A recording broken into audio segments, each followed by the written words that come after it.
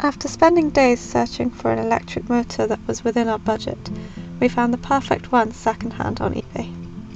The brand was Mars Electric, and it was a 5 kilowatt motor. Not super powerful, but good enough for our purposes.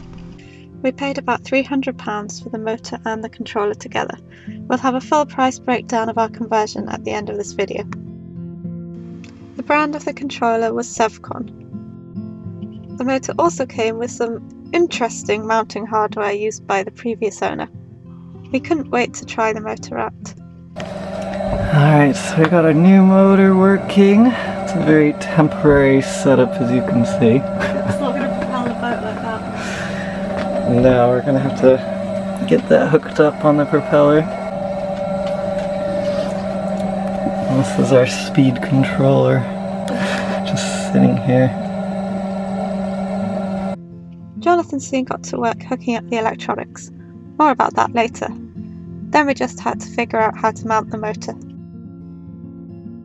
So here I'm making plates to mount the motor and the bearing to, just out of some spare plywood that we had on board. Ideally we would have used metal, but we decided just to use what we had on hand for now and replace it later on if necessary. Jonathan built a platform for our batteries to sit on, which attached to the motor mount. Then it was time to put it all together, starting with the bearing. Next the battery platform went in, and the mount was attached to the bearing. The first pulley was fixed onto the prop shaft, and a belt went around the pulley. Now for the exciting part, installing the motor. Another pulley was attached to the motor, with a belt connecting them to give a 2-1 gear reduction, which is recommended for most sailboats. But one more thing needed to happen before we could test the motor. What are you doing? Rewiring the boat. Why are you doing that? We can switch from 12 volts to more volts. How many more volts? Well, at the moment 24 temporarily, but we will be going to 48. Just fighting with the wiring.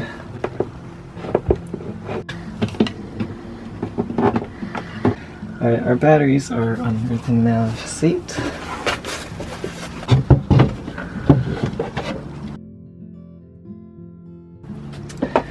These are the batteries that came with the boat, so they're not really in the greatest of condition. We don't have our battery bank yet, so we're just going to use these 2 batteries to make 24 volts as a temporary measure until we get our new batteries in.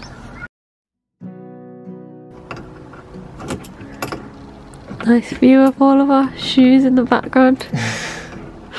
Just attaching the power supply to the motor controller.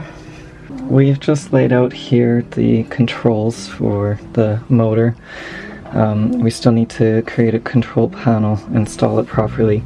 This is the switch for turning it on. This is our throttle. And there's a little display here that will show the speed. So you can see I made a little Arduino based circuit to control it. You have some very ancient connectors here. This is what came with the whole setup, so we're trying to reuse things as much as possible. That close up of your face was probably not flattering, I'm sorry. Okay. Shall I turn it on? Yeah. It's not going to do anything yet. This light will blink to say that one of the switches hasn't been activated, which I still need to configure. On. Whoa, the light flashed. First test. But even after configuring the switch, the motor didn't want to run and Jonathan had to make some adjustments. Now it should run. You say so? It does mean that I have to do a slight wiring change. Shall we see if it does then? Alright, here's my little throttle display. Now it will change color as I turn the throttle, and hopefully the motor will run. Ready? Yeah. Look, it's going! It is. Oh my god! Whoa! It went! Nicely done. Does this mean we have a working motor now? It does. Should we turn it up a little bit? Yeah, go for it. Okay. Watch it carefully. Look at that motor go! Prop shaft is spinning. Oh my god, look at it! Look at the prop shaft spin! It's so quiet as well. Well, let's not take off anytime soon. Tomorrow we're going sailing! We weren't quite ready to go sailing, but we decided to test the motor by going forward a bit and then backing in again. We are going!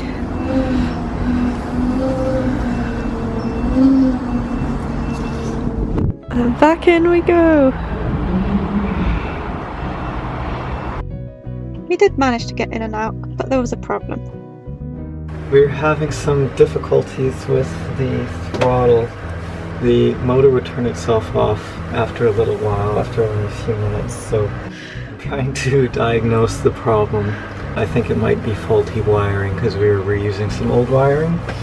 So what I'm doing here is I've taken the throttle and the key switch off, and I've just got little clippies, just clipping them onto the controller in the right place to fake the signal basically, to see if that's what the actual problem is.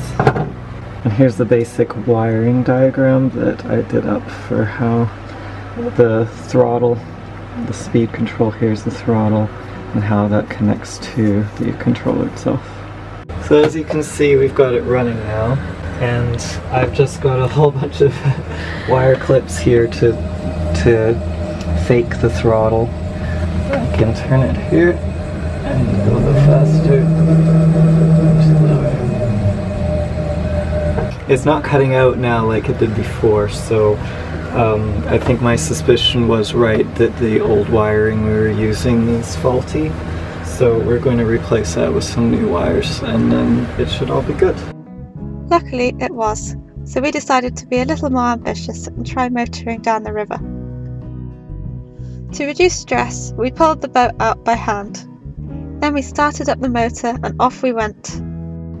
Because we were a bit nervous about going out by ourselves, we took someone from a neighbouring boat with us to help out. It's not quiet like this, and that's with the engine bay open.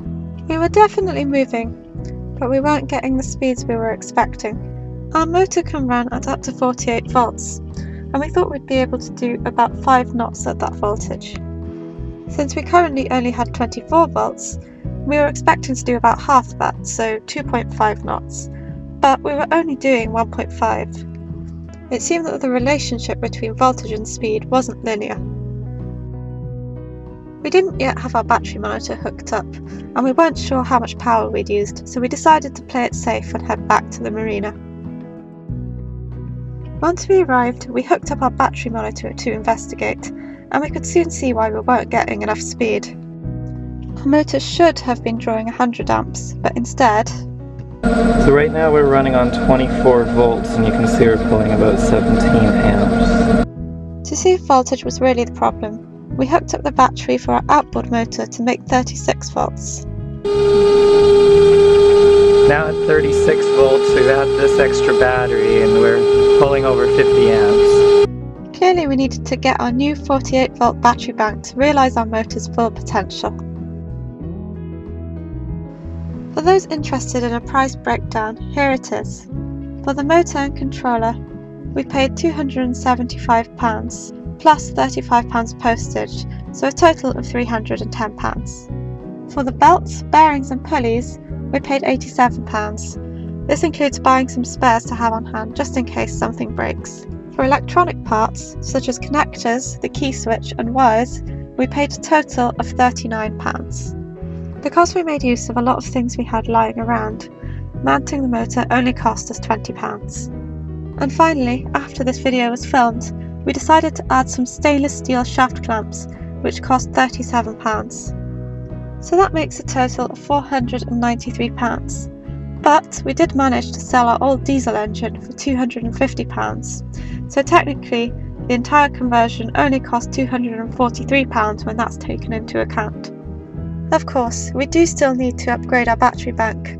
We're planning a large bank to allow us to go off-grid, so we'll probably spend between £700 and £800. This breakdown also doesn't include the cost of our solar setup, since we already had that. We hope you enjoyed this video. If so, please like and subscribe and join us next time, where we motor out to the bay and get to sail our boat for the first time ever.